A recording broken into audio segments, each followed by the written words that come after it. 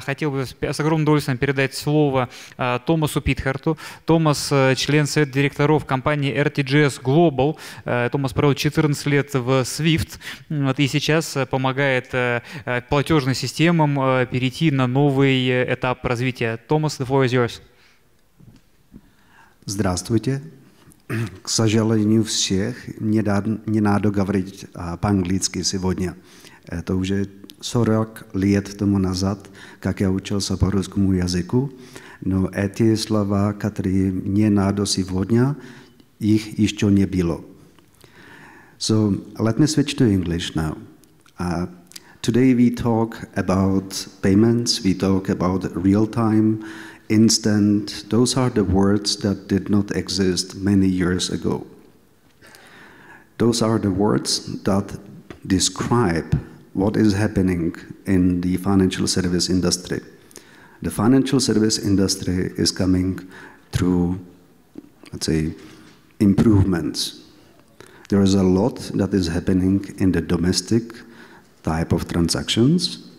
You can clearly see that there are things like QR payments, payment on contact, request to pay, and all those services. But when it comes to the cross-border transactions, it takes hours, days, and weeks.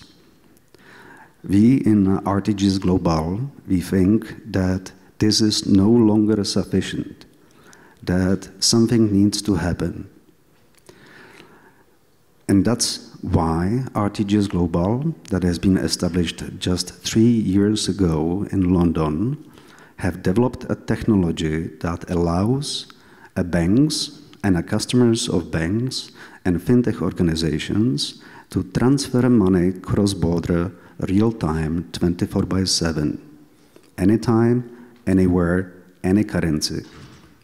We understand that there is a lot that goes around the liquidity. Just imagine an ordinary bank supports between 5 to 25, 30 different currencies for cross-border transactions, which means that a bank like that need to have some 5 to 30, 40 Nostro accounts for each currency. And many times they have more Nostro accounts for one currency, multiple. Then, of course, they need to keep some liquidity on those accounts, which may raise millions in dollars in equivalent. Now multiply this by 11,000 banks around the globe and by multiple fintech organizations serving millions and millions of customers. All this money are sitting on those accounts or are somewhere lost in transit. Those money are dead. They cannot be used. Imagine that you could use this money, that you can tap to this locked liquidity. What opportunities you can do. That's what RTGS.global have decided to do. Simply make things fast, smooth, and instant, and cheap. We can say that the financial service industry is broken. Many people talk about new services, SWIFT Go, SWIFT GPI, cross-border transactions, domestic RTGS systems. But we did a test, very similar test, and I can imagine that that test is something that most of you live day by day. We ask a bank in Georgia to send money to a bank in Tajikistan, and vice versa. First of all, that transaction could not settle in domestic currencies. The banks could not find the correspondent path using the SSIs, Standard Settlement Instructions, because they could not find the correspondence for the transaction to be done in US dollar. So they did it in euros. And now imagine, you need to pay someone fast, or somebody is sending money back to his families, or you just need to pay for a scholarship of your children in different countries. That payment from Georgia to Tajikistan in euros took 15 days. Not only that, the fees applied by the banks in between, the correspondent banks, were 48 euros. 48 euros were deducted from a payment on 100 euros, and it took 15 days to transfer. Not only that, we asked the Tajiki bank to send the money back to Georgia.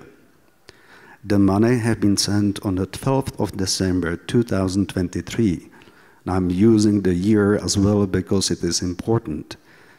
The money had been delivered to the bank in Georgia last week only. The money got lost for almost 3 months. The bank had spent so much time on the investigations, calling, emailing, trying to find out where the money is for almost 3 months. The cost associated with this investigation far exceeded the fees that the bank could charge for this transfer. So that's how it is. That's the world in which we live today when it comes to the cross-border payment and settlement. Now when we move to what RTGS.global have decided to do, we did the same transaction using our technology. It took less than a second to pay Tajikistani sumoni from Georgia to Tajikistan. It took less than a second to send Georgian lari from Tajikistan to Georgia. There were some news about this last year. This has been multiplied by the press release that has been released just yesterday, that we actually have multiple banks in our system, and we are now supporting multiple currency corridors. And this is happening in Central Asia. Why this is happening in Central Asia? There is a significant boom. It doesn't move? It doesn't matter. There is a boom in financial service industry in Central Asia. There's a lot of transactions that is happening today. We have been watching the growth rate of cross-border transactions for payment and settlement. We can clearly see that the cross-border transactions are actually raising some 3 to 11% everywhere in the globe, except one place, Central Asia. The growth in Central Asia is exceeding 70% year on year. Now, can somebody tell me if there is such a demand for new services and cross-border payment and settlement, how the outdated legacy correspondent banking chain can serve the needs and the demands of everybody, of corporates, retail customers, families, children? That technology cannot keep up. Now why I'm talking about technology. Technology is a key. Let me ask you one question, and please raise a hand to whom it applies. Are you using some real-time services? Now with real-time services, I mean, for example, watching a TV live of a football game. I mean, talking to somebody else using Microsoft Teams, using WebEx. So again, tell me, who of you is using real-time services? Guys, I need to see all hands because you all do it. I see people on a telephone right now. That's what is real-time. Now, real-time communication, is it just data? Data that goes through the cables and switches. How come you can talk today, face, voice, with anybody on this planet? You can talk real time to people in London, in Sydney, in Tokyo, in New York. This is a real-time communication. The real-time communication is a data transfer. Well, payment is also a data transfer. Moreover, it's very little data if you really look at the data stream. It's just few bits and bytes. And it travels through the same cables and switches. So how come you can talk to anybody on this planet real time, but if you want to send them the money, it is going to take days, weeks, and hours? Simply the correspondent banking chain. The correspondent banking is not the solution for cross-border payments and settlement. Correspondent banking chain is the problem. And RTGS Global has been designed to resolve this problem. What is it that we do? We are actually introducing a totally new breakthrough technology that has been, by the way, existing in telecommunication for years now. And we're now moving this technology, and we're bringing this technology to the financial service industry.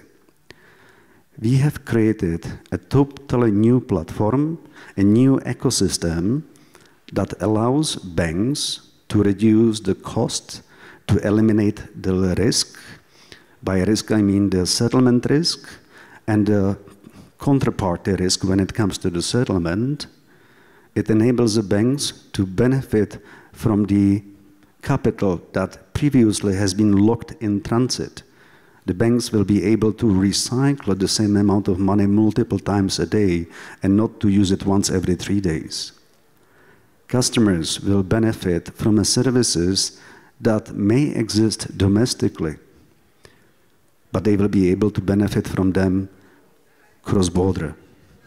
So this is what RTGS Global has been set to do. Seems that the batteries in this instant remote control have died, so that's why the slides are not moving. But one thing I wanted to tell you, we have realized that if you look at the countries of Central Asia, like Kyrgyzstan, Uzbekistan, Kazakhstan, Tajikistan, Georgia, Armenia, Azerbaijan, Turkey, and many of those countries, sorry if I missed someone, if you look at the needs of the cross-border payment and settlement, it is exceeding 70%. 70% of those transactions are happening among those countries. This is what we can do. We can enable those 70% of transactions to happen real-time, instant, without risk, very cheaply. This is the reason why we are actually running the pilot program, especially here in Central Asia. We are bringing an opportunity to the banks to leverage on the investments that they had to do. Many banks did implement already the CBPR+, the migration to the new XML standard, category 1, 2, and 9. But at the same time, many banks still don't know how to use it. Well, RTGS Global is ISO 20022 compliant. So if you did invest in swift migration to new standard, you actually already invested in RTGS Global as well, because you are now fully compliant. On the other hand, many banks that did not start with this yet, they are going to have a serious headache, because the industry deadline for this migration is November 2025.